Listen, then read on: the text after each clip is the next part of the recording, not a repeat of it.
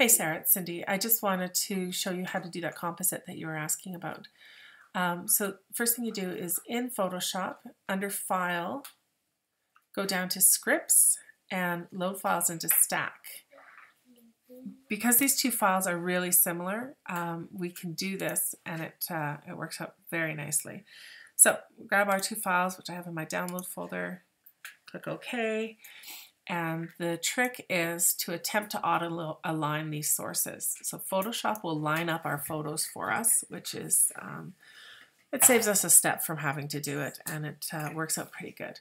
Now, there's a couple of things with this.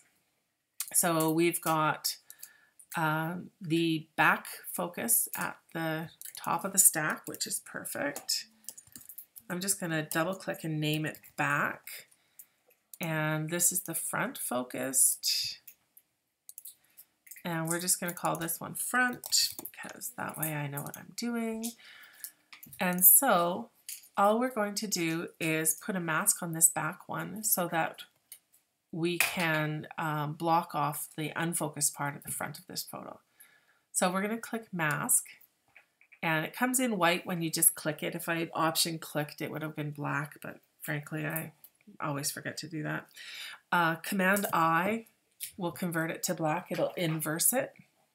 And then all we're going to do is grab my paintbrush, and I have the mask selected. You can tell from the little white lines.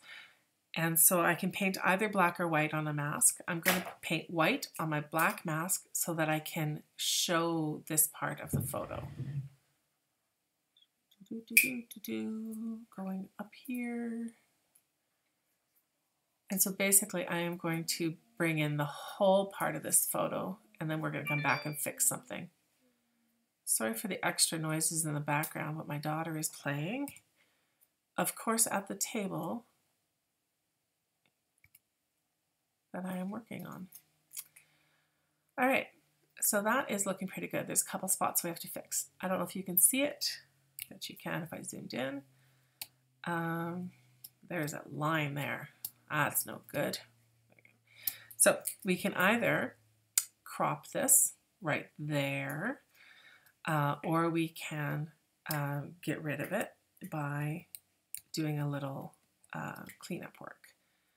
So cropping it, obviously the easiest solution, but I'll show you how to clean it up if you want to. So we need to have more of the back focus picture on that edge. Now we could clone it in, that would work. Or what we can do is just grab this layer, Command J to duplicate it. Command J to duplicate it. And I'm going to Shift F5 to just fill this with black, because I'm too lazy to do any other way. V, or the move tool, which is right there, so that I can just shift this layer, shift this layer over.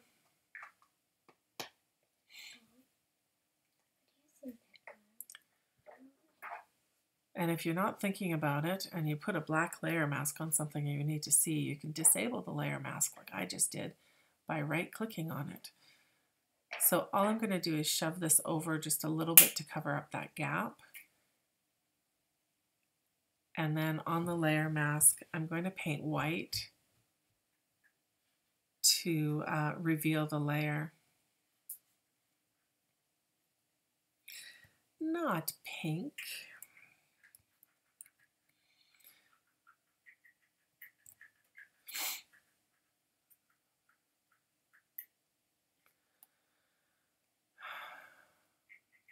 There are days. Anyway. Okay, and now I have on my brush, has got a pretty big feather on it. You can see it here that my hardness is at 28, the opacity is 100, and I'm painting in with a very soft edged brush.